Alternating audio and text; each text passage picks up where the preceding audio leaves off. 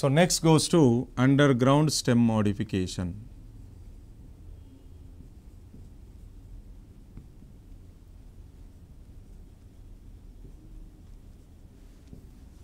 Underground stem modification is also called as multi-purpose stem modification. That means underground stem modification is also called as multi-purpose stem modification. Also called as multi-purpose stem modification. What is meant by multi-purpose stem modification?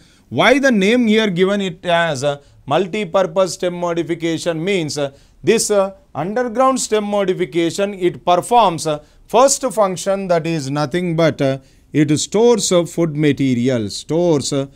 Food materials. It stores which materials? Food materials in the underground stems. As it stores food materials in the underground stems, it is protected by herbivorous animals, no?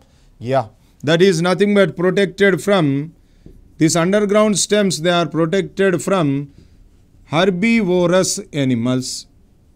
Protected from herbivorous animals. And these underground stems plays an important role in vegetative propagation. Plays an important role in vegetative propagation. And fourth one, that is nothing but it also plays an important role in perennation. It also plays an important role in perennation. So these underground stems, why that is called as multi-purpose stem modification? As it performs four functions. What is the first function? That is nothing but stores food materials in the underground stems, protected from, as these food materials are stored in the underground stems, whether they are protected from herbivorous animals, yes, they are protected from herbivorous animals, and plays an important role in vegetative propagation. That means if any part of the plant is getting separated from the mother plant, that separated part of the plant can grow as an individual plant. And whether it plays an important role in perennation, yes, it plays an important role in perennation. What is meant by perennation? That means in this word, whether you seen that is nothing but perennials means yes. In this word we can see the word namely known as perennials. What is meant by perennials?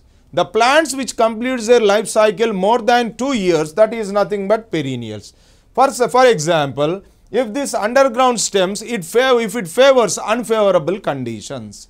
Sometimes if these underground stems, if they are facing unfavorable conditions, at that time no preparation of food is present, but it can survive during unfavorable conditions. Why? Because at that time it is accepting the food materials which are stored in underground stems, so it leads a perennial life. So it leads, which life means perennial life.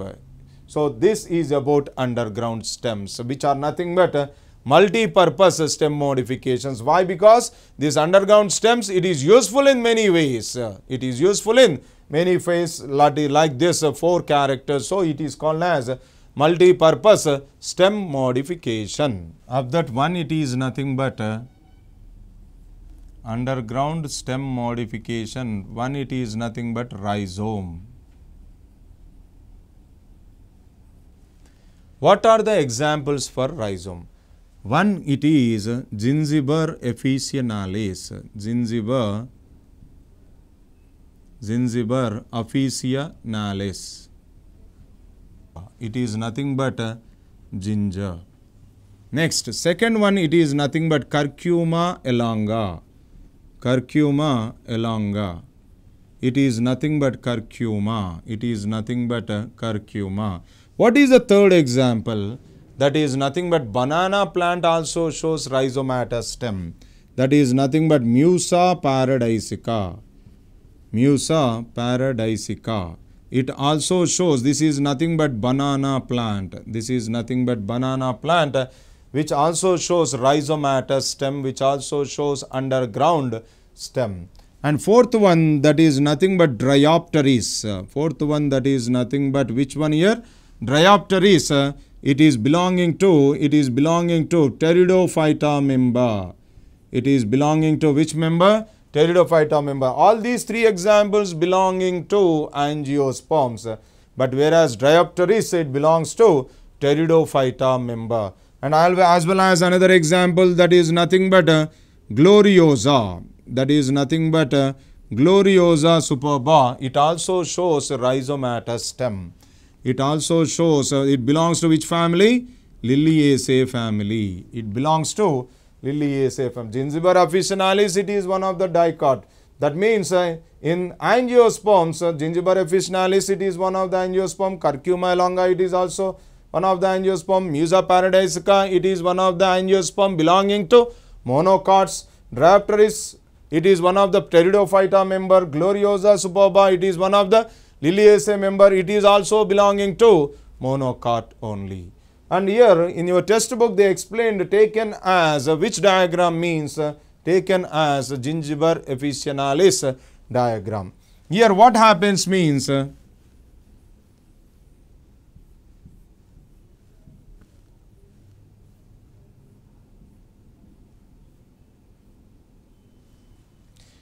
this Gingiva officinalis, rhizome is dorsiventrally differentiated. That means from dorsal side, terminal bud is present. This terminal bud gives rise to aerial shoot. This terminal bud gives rise to aerial shoot. Terminal bud gives rise from dorsal side, terminal bud is present, which gives rise to aerial shoot. That is, it is producing normal green leaves. Normal which leaves here? Green leaves. When we are moving towards ventral side it is differentiated into adventitious roots. Ventral side it is different. Ventral side it shows which roots here? Adventitious roots. Ventral side it shows adventitious roots. And one more thing. Here in this rhizome, whether it is differentiated into nodes and internodes means yes, it is differentiated into nodes, and the space present in between two nodes itself it is called as internodes. Space present in between two nodes are called as internodes. From the node area, which one should develop? Leaves should develop. That leaves, whether they are reduced to brown colored scaly leaf, yes. That leaves they are reduced to which colored scaly leaf? Brown colored scaly leaf. That leaves they are reduced to brown colored scaly leaf. That means here it shows how many types of leaves means it is nothing but brown colored. It is nothing but brown colored scaly leaf. That means this rhizome it shows how many types of leaves? Two types of leaves. One it is normal green leaves, and second one it is brown colored scaly leaves.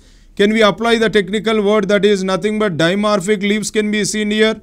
Yes, it shows dimorphic leaves. So in this rhizomatous stem it shows dimorphic leaves, as it shows normal aerial green leaves, as it shows underground brown colored scaly leaves. So we can use the technical term that is nothing but dimorphic leaves can be seen.